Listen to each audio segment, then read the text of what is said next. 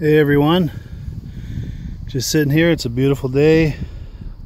What is today? May 11th 2016. A beautiful day in the Northeast Kingdom of Vermont. It's my former mother-in-law's birthday. She's a wonderful woman. Happy birthday. Love you very much. I don't know if you'll end up seeing this video or not, but still love you. Anyway, I'm sitting here next to a tennis court on a park bench here, holding the bench down. And one thought leading to another, kind of a humorous thing.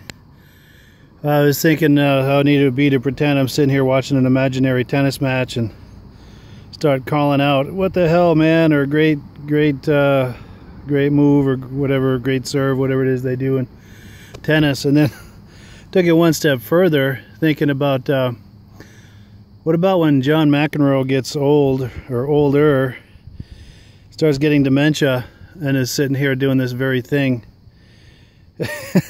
He'd be flipping out, going, "What the hell, man? You call that a serve? That's a foul," or whatever it is they say in tennis. I just thought that would be funny as hell to see John McEnroe sitting here instead of me, looking at an empty tennis court, freaking out and cursing and making accusations and jumping up and down and throwing his back out because he's 84 years old, limping off with a cane. It just gave me a chuckle to think of that. Hopefully it gave you a chuckle too. Anyway, that's it for now. Have a good one.